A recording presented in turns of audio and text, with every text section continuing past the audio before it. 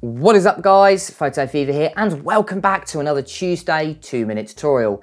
Now today I'm going to be showing you how to create this really cool glossy text effect that you can apply to logos but also text within Photoshop.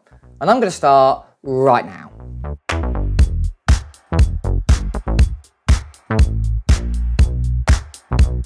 So the first thing you want to do guys is just go ahead and open up a blank text document in Photoshop.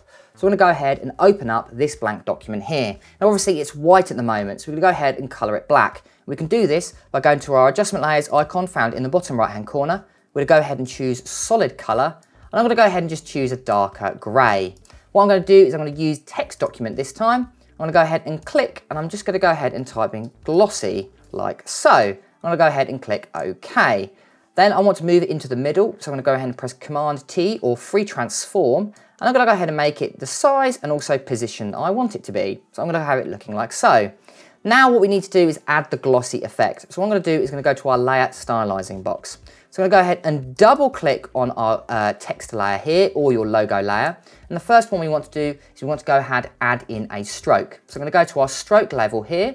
I'm going to add in a stroke of 3 pixels. I'm going to have the position on the outside, I'm going to have the blending mode of normal, and I'm going to go ahead and choose opacity of 100%. The colour we want to choose is basically black, so we'll go ahead and choose black like so. Next down, we're going to go ahead and add an inner glow. So the inner glow is going to represent the colour we're going to be choosing, and I'm going to be choosing an overall colour of blue, but we'll change that in a second. So we're going to go to our blending mode, we're going to choose overlay, we're going to choose our opacity of 70%, and then I'm just going to go ahead and choose a nice bright blue. And the colour I'm choosing today is 00DEFF. And I'm going to go ahead and click it like so. Then I'm going to go to the size, I'm going to choose 7 pixels. I am going to leave the stroke as 0. And then I'm going to choose the contouring. If you go ahead and click in that, I'm going to go ahead and choose this one here, which is found near the bottom left hand side. Then I'm going to choose the range of this, I'm going to choose 50%. Now we need to colour it, and we're going to use a gradient to add a glossy look to it. So we're going to go to our gradient overlay here. We're going to go to our blending mode first. We're going to go choose normal, and we're going to have opacity of 100% because we want to completely colour it.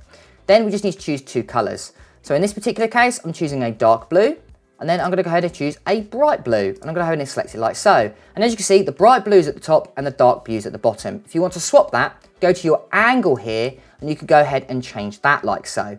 So after you've done all of that, all you need to do now is simply click OK. But we want this line in the middle to make it look like it's reflective. We can do this by firstly going to our rectangle tool found on the left hand side and just drag and create a rectangle. I want it roughly going through the middle. What I want to do is have the stroke nothing, so I don't want a stroke, and I'm going to go ahead and just add white. So all you'll have is basically a rectangle over the edge of your text. What I want you to do is hold down Command, click that text layer, so we're actually selecting it, and what I'm going to do is go down to the bottom right hand side and I'm going to go ahead and create a layer mask.